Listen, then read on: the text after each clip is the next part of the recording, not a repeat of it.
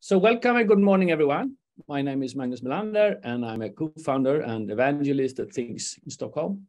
We spent 8 years trying to figure out how to successfully find business opportunities between large companies and tech companies within the deep tech area, industry, infrastructure, utilities, and mobility.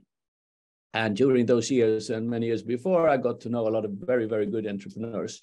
And I've invited a couple of them here to discuss scaling today in this bigger summit. And if you can, please, the audience, if you don't have your cameras on, that would be great, because it's going to be quite difficult to follow for me otherwise. I have to look the speakers in their eyes to see they're ready.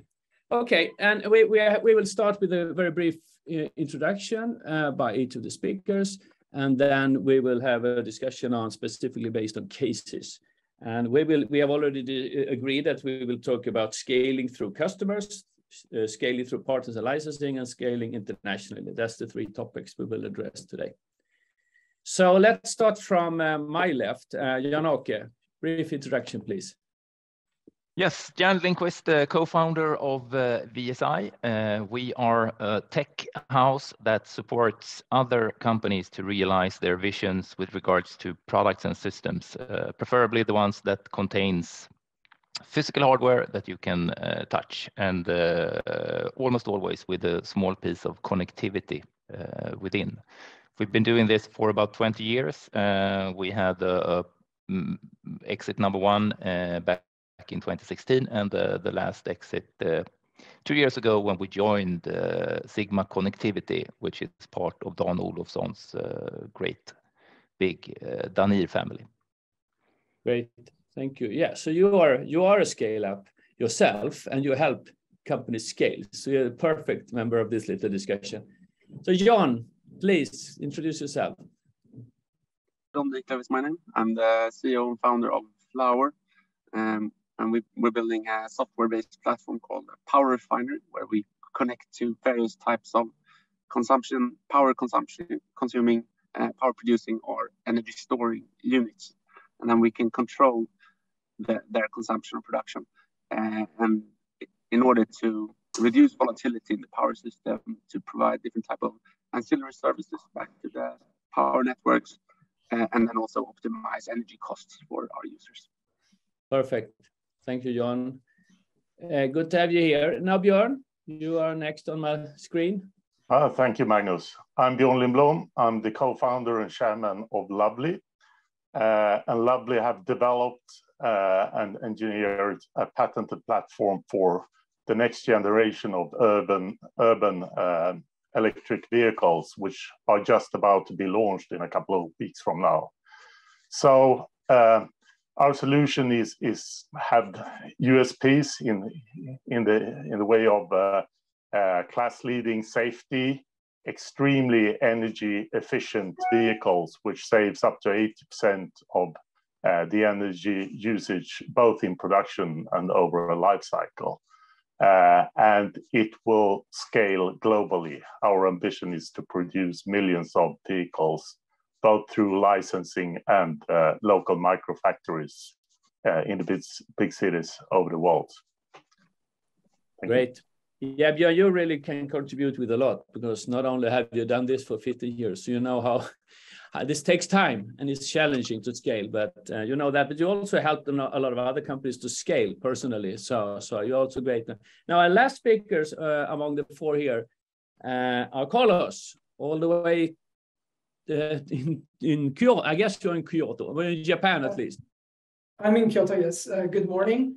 My name is Carlos Cordova, and I am a member of HACARUS global sales team. HACARUS is a Japanese company that provides artificial intelligence solutions through image and time series data analysis, which can have plenty of applications such as visual inspections and predictive maintenance for industry and manufacturing, and even drug discovery and diagnosis for the medical sector. So right now, HACARUS is in an expansion phase, like for overseas. And thank you for the invite, and nice to meet you all. Great. Yeah. Well, as you probably know, or maybe know, we have members around the world. So from Japan to US, and HACARUS is a great example of a member of ours. I have just another comment. So I'm great to see a lot of people joining us. And if you feel free to raise questions or raise your issues or comments if you like, but I would like you to raise your hand digitally if you know how to do that, so we can get a little bit organized. But feel free to do that. So let's start. So scaling a company, that's a very kind of wide that's a wide kind of statement, and I always get nervous when people who are not in companies talk about scaling companies, because that happens all the time. That you hear politicians and others who have no idea actually about how to scale a company talk about that. So I think it's great to start from cases and real life experiences always. So and my panel here brings a lot of that together. So I think we should start with a case, and I think we should start with well, why don't start with Carlos from HACARUS, because you were recently involved in a case together with Hitachi Energy in a challenge that we organized for them globally. And can you just very briefly tell us what happened and what you did?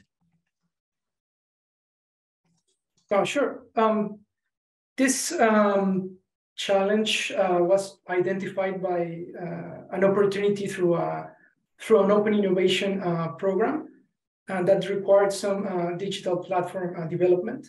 So as I mentioned earlier, this is not our main business, but we have specialists for this type of architecture that we use for some other solutions.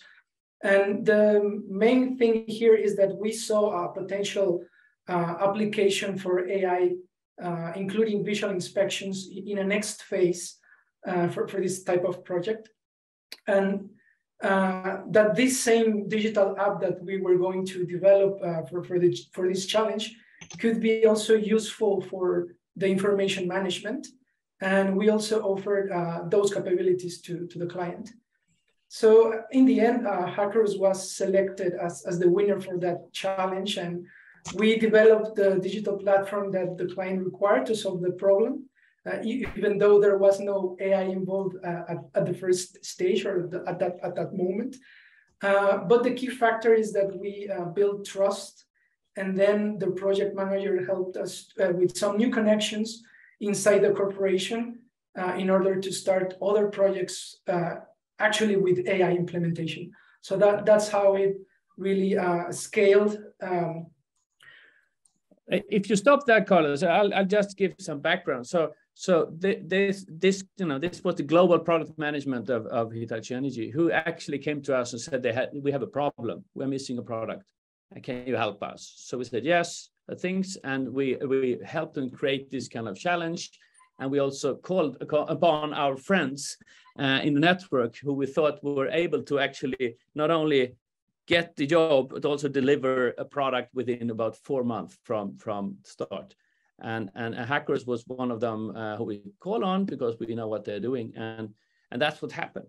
And you actually delivered this in time to them as well. So it was a very successful project.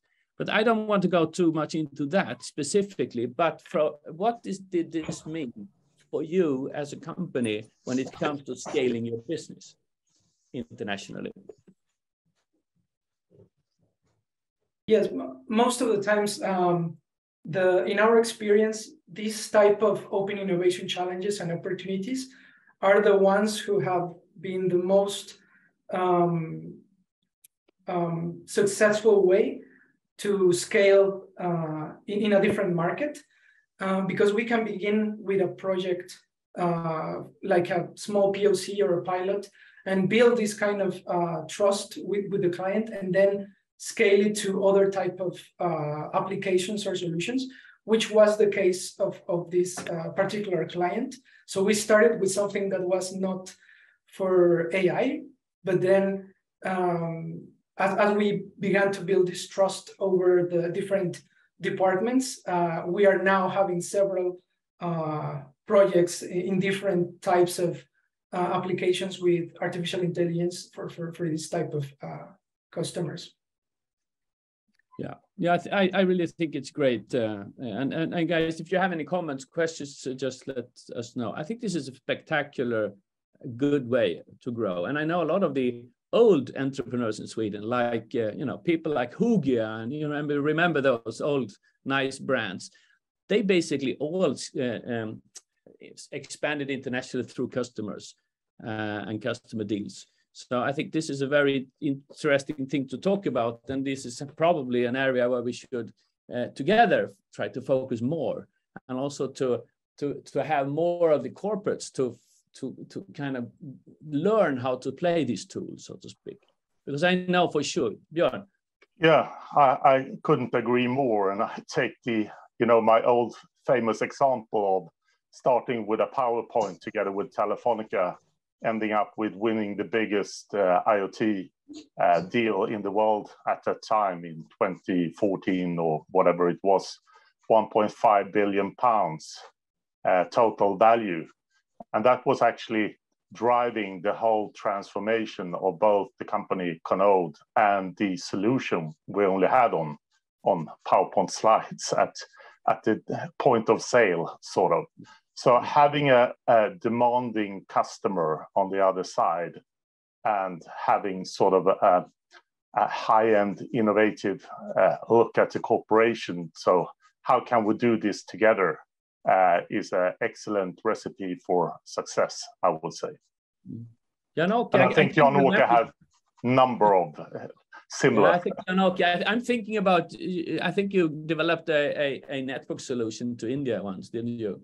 That might be a good example. I was actually thinking of that one, and how is that driving it? I think that being able to work like we did through things, working on a global market and addressing these being in the front line of technology actually enabled that, and that made us then get this large project that despite the larger organizations in Sweden, they said, don't touch this because this is a crazy Indian. But that was actually something that attracted us, being able to work with a different culture in a different way in terms of business. But that actually was one of the major things that took us through the telecom crisis. All the other companies, they were scaling down, and we were actually scaling up because we had this 2-year project with this company in India. And I'm being curious, and then being in the front line of tech, that gives you those opportunities. And being a bit not Swedish, I would say, be a bit aggressive in that arena. That's also a way to take you further. And looking now at the bigger organization that I'm in, and being in the line of service, since we are a service company, we can also build these hubs around certain parts of technology. We provide Android teams to global organizations because that's it's a hard skill to build on your own, and we have a couple of teams. So that's something that we deliver all over the world to these big tech brands. I think that there are a lot of good examples of this topic and so forth. And I think we are, at least in the panel, we all know that this kind of works. I think the most important comment to that would be that it's not that easy. It's not that you just go to Slush and you run into customers and then you're done.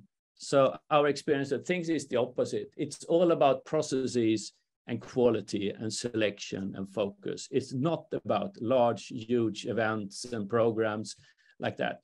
That's more like entertainment. It's great to do. It's nice. You meet nice people. But I always tell the smaller companies, if you go to Slush and want to meet, let's say, Scania or Volvo or somebody, you will probably meet them, but you will meet the wrong person anyway. So I think there's a lot of kind of dead ends on that road, but it's a great way to expand internationally. So why don't we go? One comment to that, Magnus, yeah. And it's not a one-time thing. When you've done Slush 5 times or 10 times, then it happens. Like we've done Barcelona 30 times, then you get things more or less for free as well. I would argue with you that that's 2 different events. I know what you mean, but the problem is that the right guys are not at Slush at all. And now the right guys might be at my World Congress. I think that's my experience. Anyway, let's jump on to the next. Sorry? lägger med det. What is? I think Is somebody want to say something? It's muted now. Yeah. Okay. Let's jump on to the next topic now. So now we've covered a bit about how to expand internationally with customers. So what about working with customers and develop and so forth and scale as such?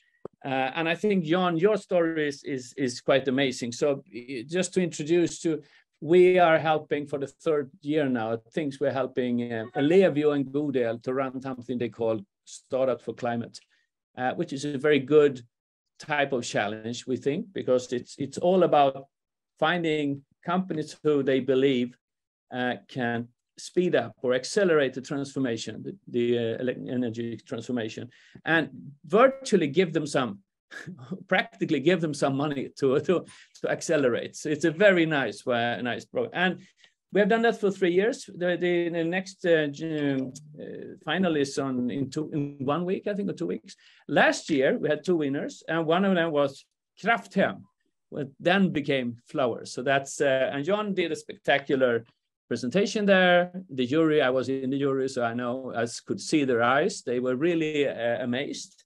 And you can take it from there. What happened to you, except that you got a little bit richer in Krafthem and Flower?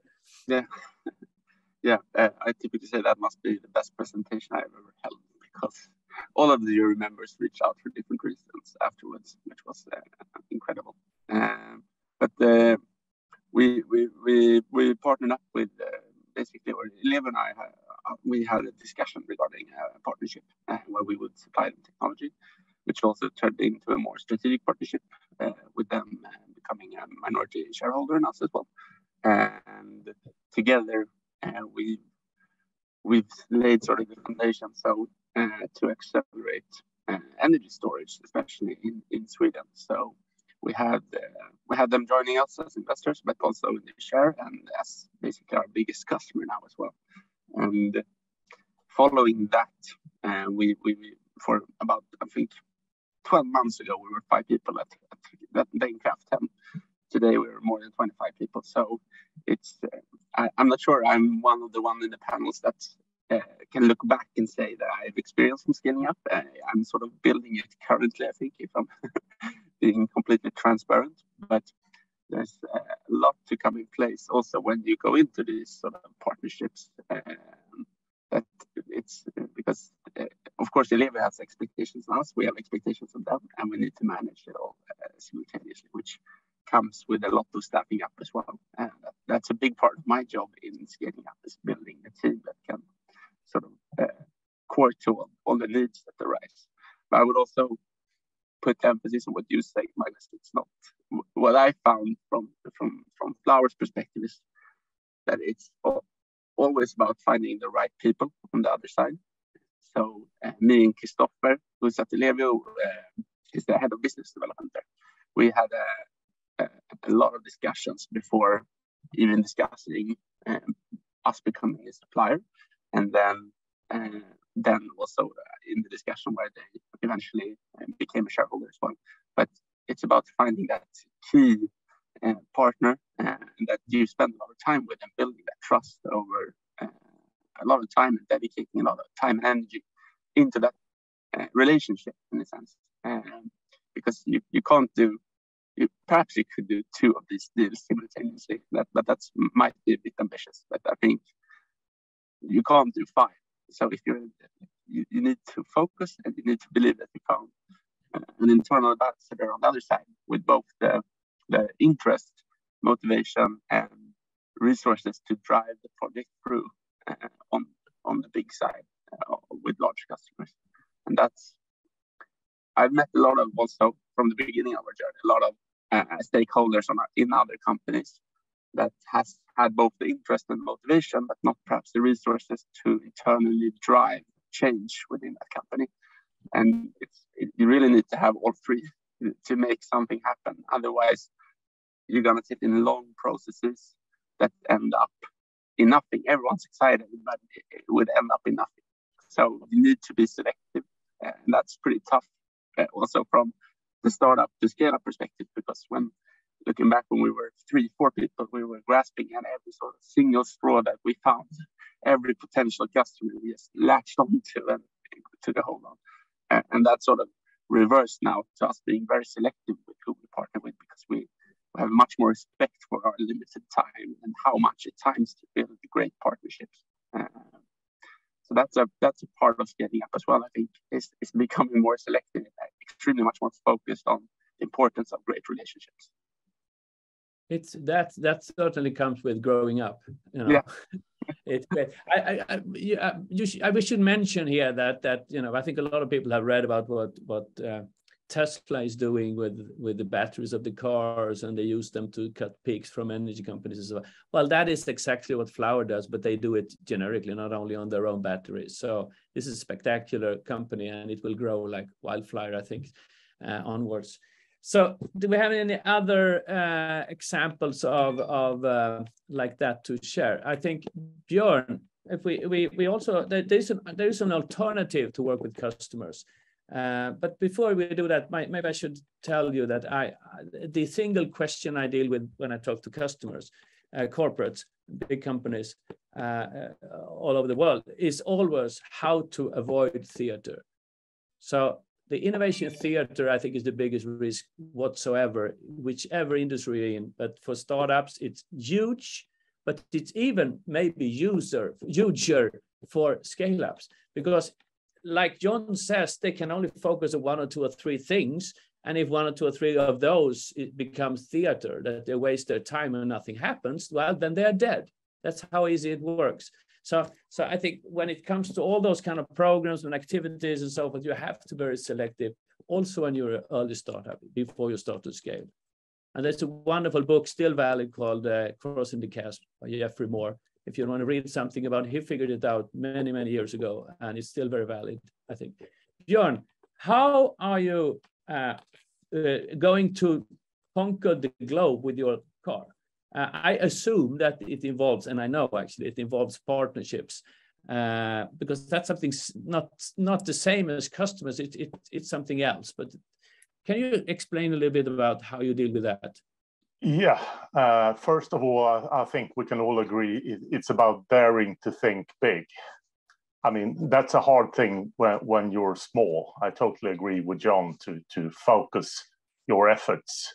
But in our plan, we plan to first launch extremely good, cost-efficient, sort of well-priced products on the market, targeted towards the consumer segment, to gain a lot of interest globally from media and from other players, sort of like what Tesla did once upon a time. But our ambition is not to build millions of cars on our own. Our ambition is to scale by handing our technology to other brands and players around the world who scale up microfactories on their own. And the only reason for that is that we see that will create the biggest impact. We can save 80% energy and, you know, be extremely environmental friendly if we can reach our targets in producing 3 million vehicles in 5 years. But we can't probably not do that by ourselves. And I see a number of different potential partners, which sort of, I used to say IKEA is one of my favorite sort of thought customers. If IKEA would buy into the Luvly story and build a world-class electric EV and launch that in 30 markets with sort of 30 to 100 microfactories all over the world, it would really scale. And they have all the bits and pieces in place to do that incredibly fast. But it's sort of if you being from the region, Magnus, knows that, you know, it's hard to make a deal like that. But you need to have a few potential brands like that, and you also need to work with people in the industry. And we rather see leading two-wheel companies in India who are market dominant in their field, who wants to go to four-wheel light urban vehicles to expand their offering on the market.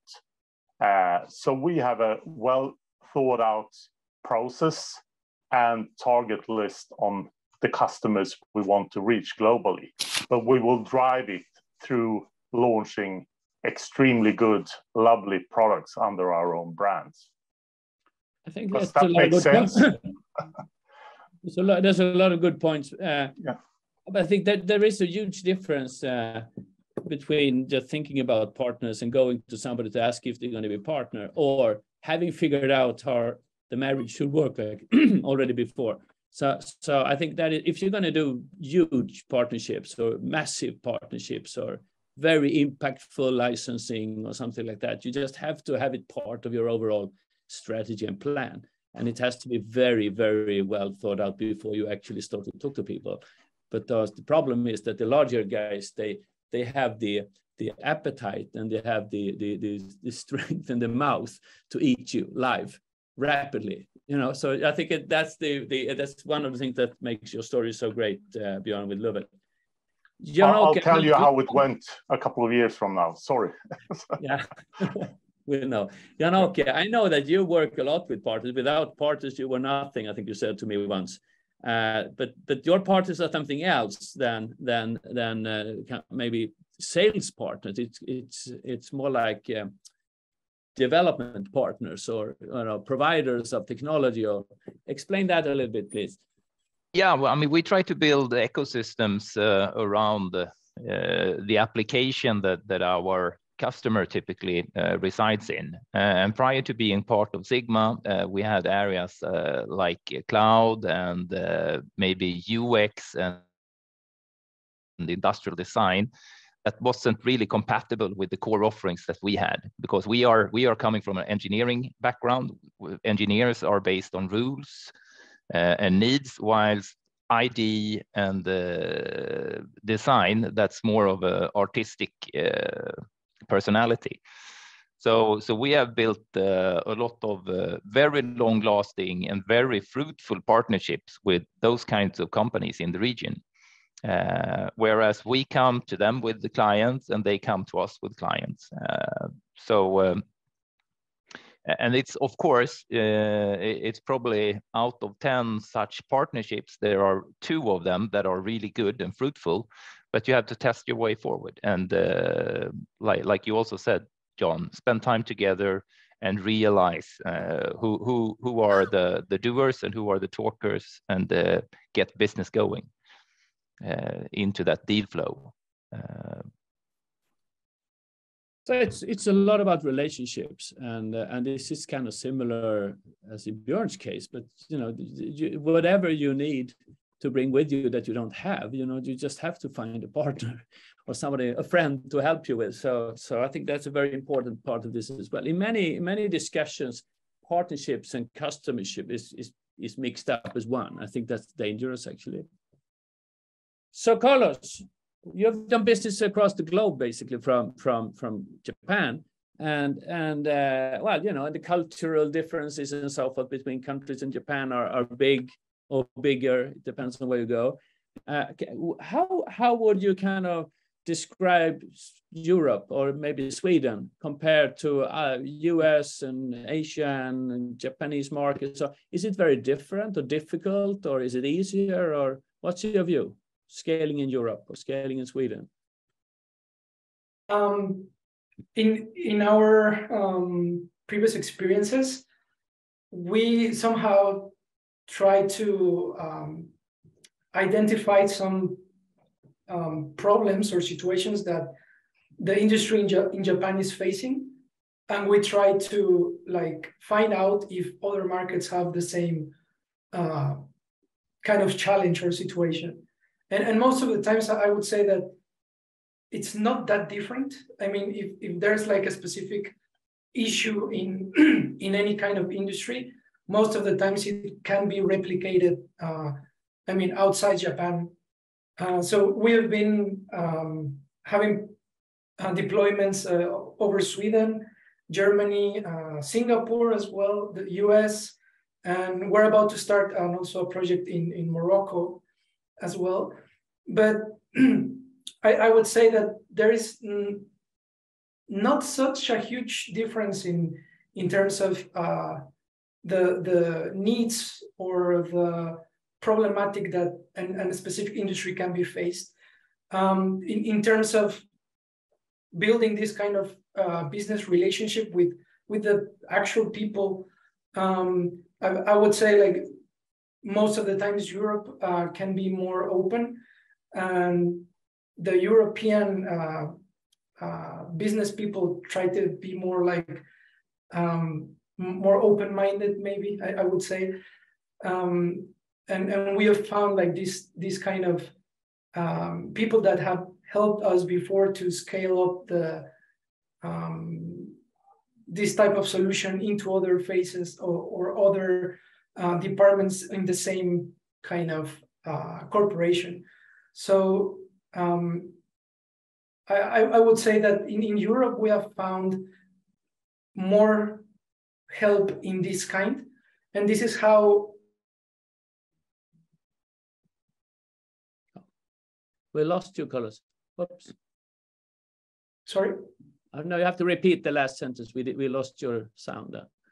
Sorry. So Western Europe is nowadays our biggest market, and most of the deployments that have been done in Sweden and also Germany, it's because of this kind of relationships that we already talked about before, where we have found like a specific key people that can help us to upscale the solution into the same corporation, like in other departments, or try other AI applications for different use cases. Great. Yeah, I mean, you should. A lot of us, I guess, have been doing business in other countries, and we know that is difficult wherever you go. Actually, it's hard in Sweden alone if you're Swedish, but you know it's difficult to go to other countries because of the relationships and the legal reasons and all of that. There's a lot of issues, but things we really believe in the focus, as I told you. So we have been focusing a lot on Japan and Germany specifically over the years, and normally, you know, in Sweden Innovation Days, I think we have been managing relationship with Japan and Germany for Sweden Innovation Days as well. So I think again that pays off. You know, the more people you get to know because all business relationships are bilateral. You know, it's two parts. The easier it is to continue. I think HACARUS is a great example of that, actually. Any other views? I mean, Björn, I know you have a lot of relationships in like India. I know that for many years, and I guess it's not like randomly that you end up doing more business in India every time you change your job. So I guess you're in a similar token here. Yeah, India is a really complex market, but I really love India, as you know, and they always think big. I mean, whoever you talk to there talks about scaling and find ways to scale different solutions. So there is a strong ambition. It is one of the biggest markets in the world. It's to a big extent well-educated, and there is a lot of need for new transformational products and solutions in India as a country. So, and nowadays there's pretty good financing capabilities as well in India. So I think, as Jan-Åke tested in the past as well, and one of my previous companies is the market leader in India nowadays. I think you should dare to try India, sort of try to work with India. And there are a number of different good partnership models around and organizations working with Swedish India sort of business making and other stuff around that. Yeah, but that's kind of the point. Don't think big, but don't go there alone. You know, or no, unprepared. It takes time and costs money, so you need to really plan for it. And anyone that wants to step into India and wants to discuss it, give me a call in separate. I'm more than happy to discuss that. Yeah. I always tell people, but I've been engaged in quite many scale-up stories, and specifically when it comes to internationalization, because I think they have this very simple idea that if I've worked a lot abroad and I created and maintained and developed a lot of very good relationship with people.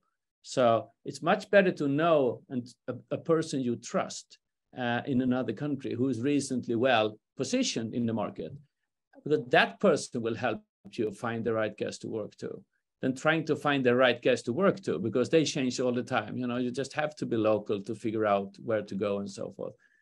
So that's a little advice from me, that try to find a person you actually primarily trust, you know, and go through them to find the right ways to go. We also have bodies in Sweden and other countries who can help you. I haven't worked with a lot of those, so I don't have any specific. Do you have any example of that among you who have worked with some of the public programs we run, how that works? Björn, maybe you have them you work with them in India, I don't know.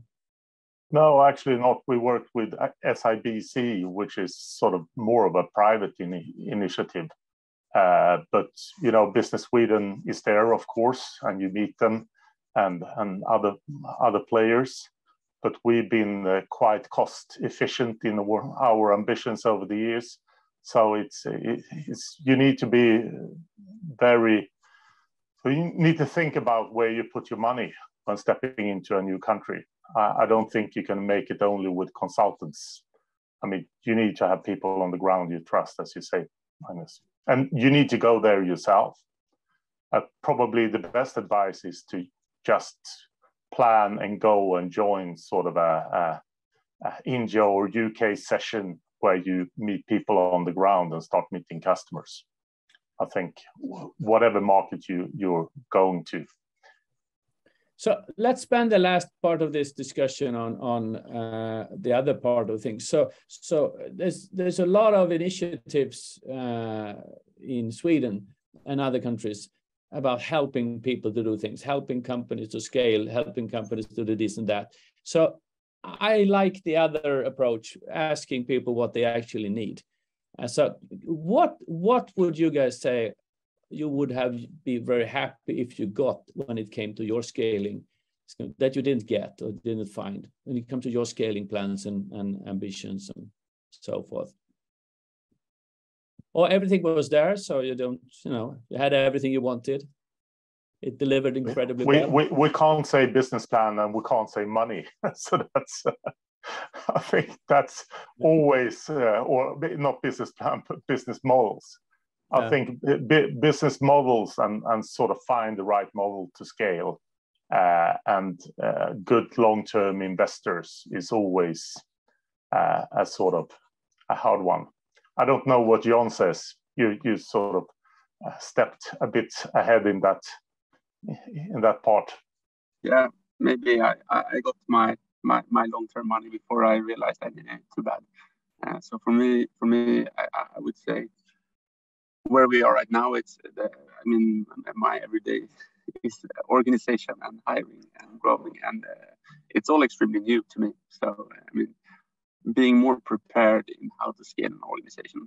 I've gone to university, I read organizational courses, a few of them actually, but more like in practical reality in what happens when you grow the team, because there's a lot of dynamics that change.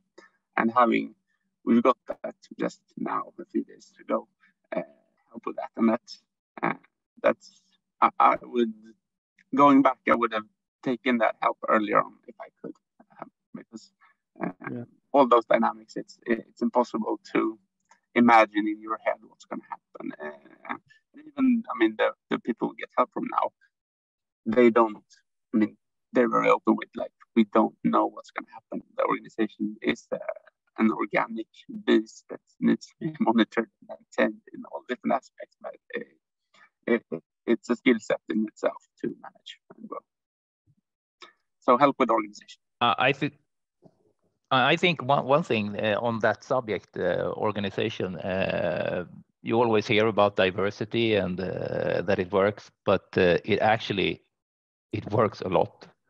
And it made us go from a bunch of engineering happy dudes to become, the feeling when you have a real company. So we went from 18 dudes to now 45 employed, a real company. We have about 30% girls now, and we are really adding a lot of female character to the company.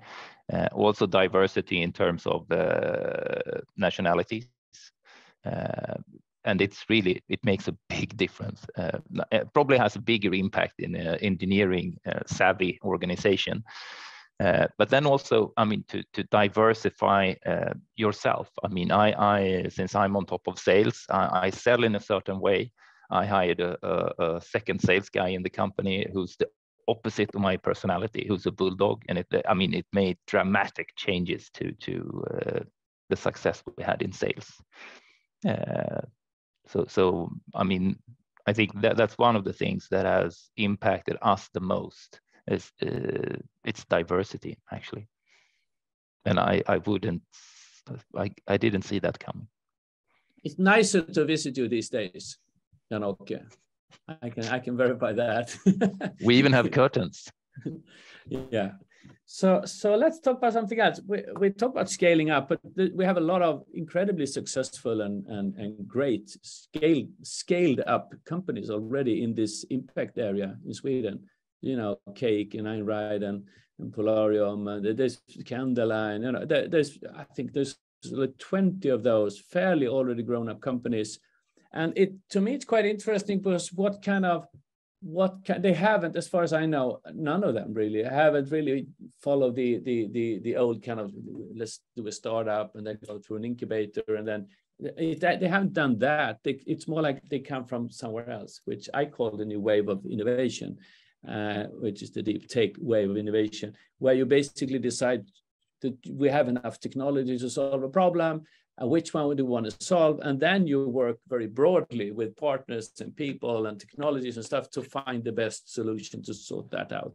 So, and I think a lot of you, I mean, that's kind of, Jan, that's what you have done really, I guess. I'm not sure, but I don't think you have been in an incubation program or anything like that. You come from experience from elsewhere and startup. So my question is, do you have any, because when companies have been as successful as, let's say, Einride and Northvolt and those, I mean, they are almost hard to get hold of because they're insanely busy to sell and build capabilities and build factories. And so we always talk about helping people to scale and so what do kind of scaled up companies really need from others except money and are there any?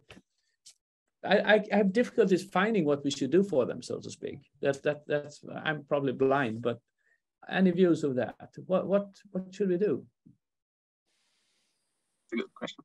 I mean, we haven't gone the accelerator or incubator track, and it's a lot from my part being a little bit reluctant to get, like you said, Magnus, the general help, because I think when you get general help, that misses the target, because what we do is we try to be extremely focused, and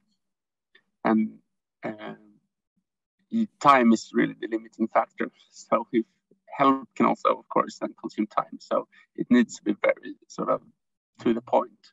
And then I think, from my perspective, it's more of the mentorships bits that I've sort of reached out myself whenever I needed it. I've been quite open that I need help all the time, but it's targeted sort of needs that I think for me is I need to identify them myself, and then I need help with it. So I guess in a sense that if I got the help, whatever I needed would be to have that network more established, because now it's sometimes me just reaching out to people on LinkedIn and seeing if I can buy them coffee and talk with them for an hour. But yeah, to the end, to exactly what I need. That's makes sense. Yeah, I always compare with people, you know. Children, and they grow up, they go to school, they go to, you know, and then they all of a sudden they turn to university maybe, and then they might go to another country to do that, but then they are kind of grown up. And then everything changes, because up until that first point, you have to be there and help and care and, you know, guide. But then when people are adults, they can manage themselves, and maybe they will ask for help, and then they should get it. So I think the support system should be exactly like that for companies as well.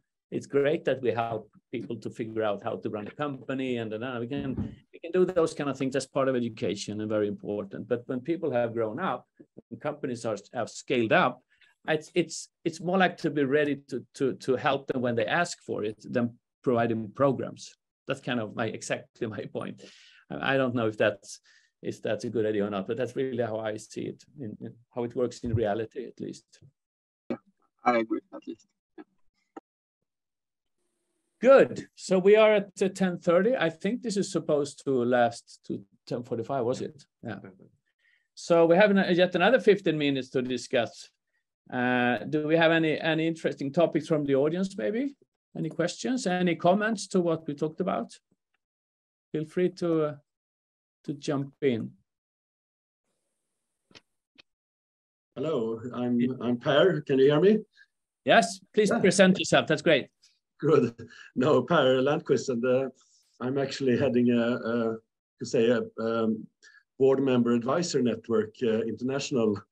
And I think it's very interesting to hear what you have been discussing so far. And I'm very humble, but one little piece when scaling up is, of course, when you go into a new market, is to get the right network, to get this door opener, this guy with a little bit gray hair, or female without gray hair, but to enter a new market. And I'm not going to do any advertising for the company I represent, but there are tools, and we have 5,000 international advisors from 100 countries. You can go that way to see if you find someone, and a little bit going to what Björn said, and we have advisors in India and whatever, but it's at least a complement to your own network and to maybe what Business Sweden and others can do.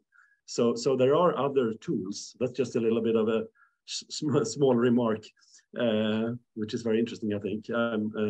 I've myself working as an advisor and board member as well, but in this sense, I represent like a search company, light search company for this kind of resources.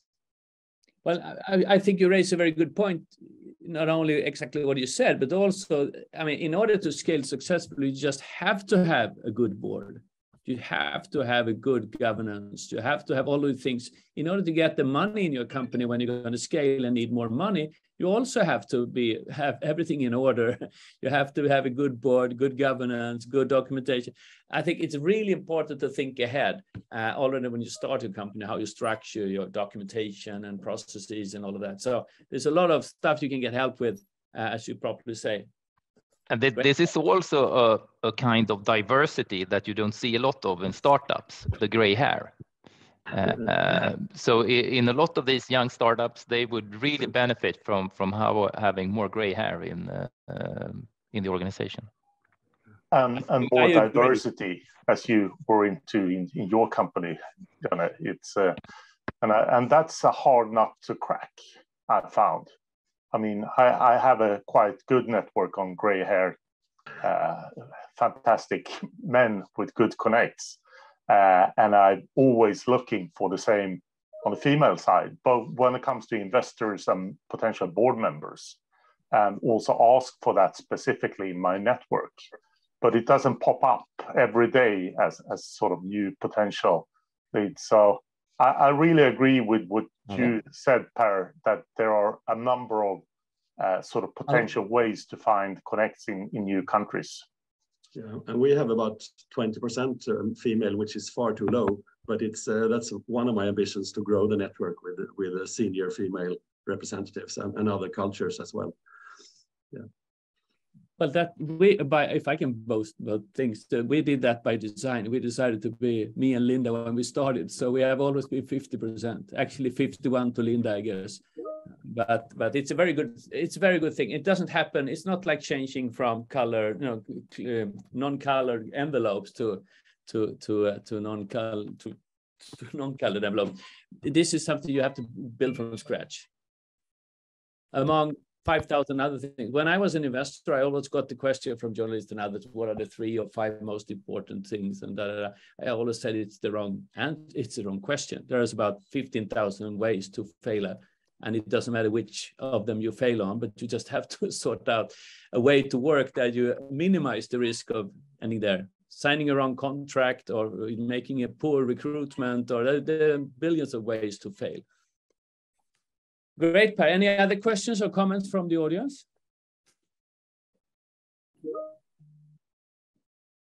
No. I have to check. I got the message from the organizers.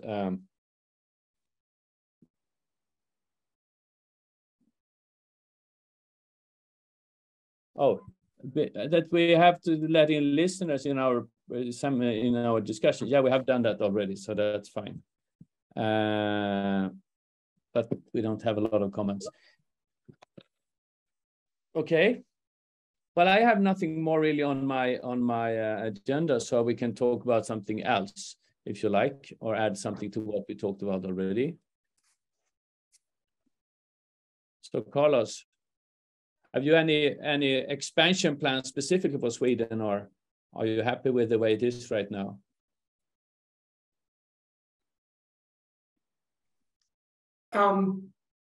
So right now we are planning to keep on searching for this type of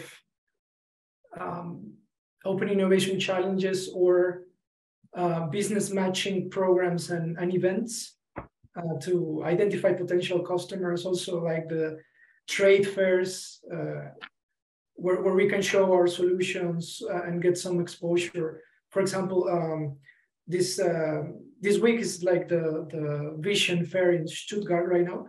So we have a team also like in there right now. But those are like the 3 main things that somehow have made us like get some new customers overseas.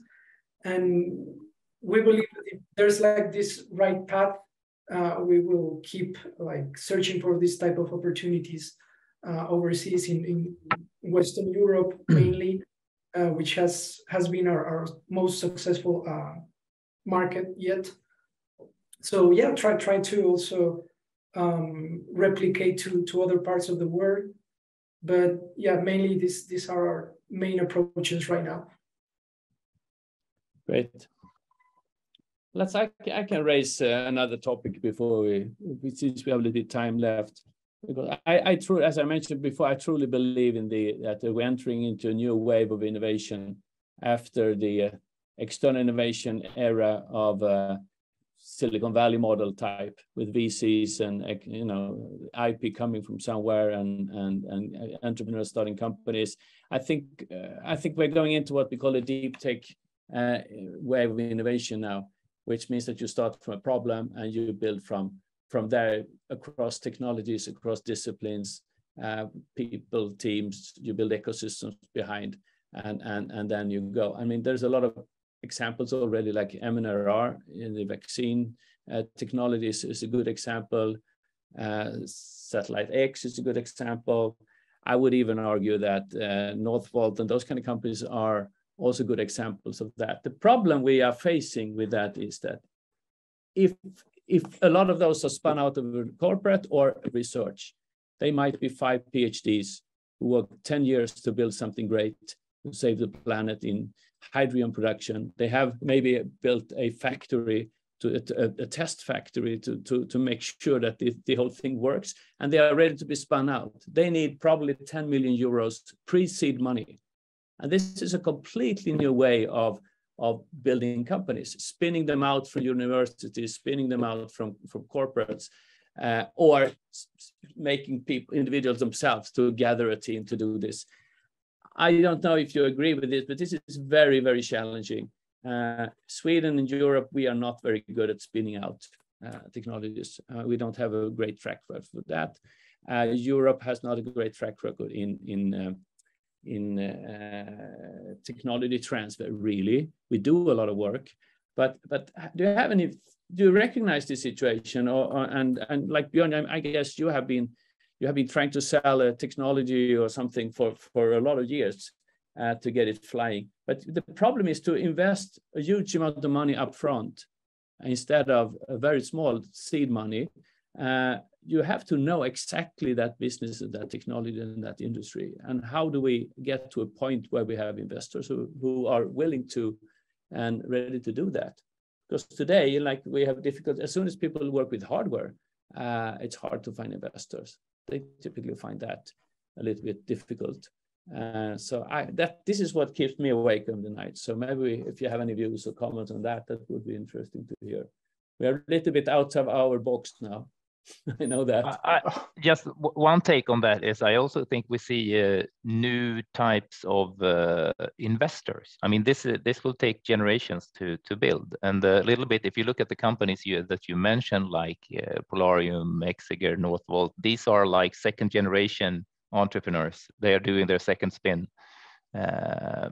So I think we will probably see a few of the old school investor guys going for these deep tech, but we will probably see some of the new generation of the entrepreneurs to go that way. I heard Harald Mix recently, and he said he's the guy behind, or partially behind, Portuguese, the green steel company, and Northvolt as well. But he said that which is applicable to us as well, that we are not in a literal sense, but in a figurative sense, that we don't need 200 million, we need 200 billion. And that's a whole other sort of, when you build infrastructure factories, you've left the VC world, but the VC world wants to be a part of it. So you need to really get your head and wrap your head around project financing, which most people coming as entrepreneurs don't really know, because you need to involve that financing, you need to involve customer off-takers, you need to, it's a lot more complex sort of financial engineering going into how you structure those big deals. And that's something that we work a lot with as well, because we're also building infrastructure in a sense, hardware, like real infrastructure as well, not just software. And those investors are really hard to find, because basically you need pension money size stuff that's willing to take a large amount of risk. And that, I think, like you said, it's going to take a time to build that ecosystem. But from the green sort of transition, energy transition that we're in, I mean, the energy sector is not afraid of taking. I mean, there's power refineries, which is tens of billions of dollars single investments, because they built that up over 100 years. And that needs to happen within 5 to 10 years within the green space, because it's the same scope of project we're talking about, which is, it's going to be interesting to see how that develops. And it's so many dimensions of this, because as you all know, I guess that Europe is lagging behind in quite many technology areas, and all of those areas who are transversal, as they call it, those who are quite generically improving all industries, like AI, for instance. That's it, and ICT has been one of those. Those technologies, if we're not, strong on those, we will lose out in basically on all industries onwards, because we are in the hands of others. So it is a quite huge problem. And the other thing is that all the major sustainability issues and crises we have to deal with require deep tech type solutions. We talk a lot about carbon catching and all those kind of things. It's insanely complicated things to build, and we just have to build them. So that's why I'm a little bit nervous. Despite my gray hair, I haven't seen this before. So I think it's an important thing to work on. And I think guys like you are the ones who are going to help us actually fix that.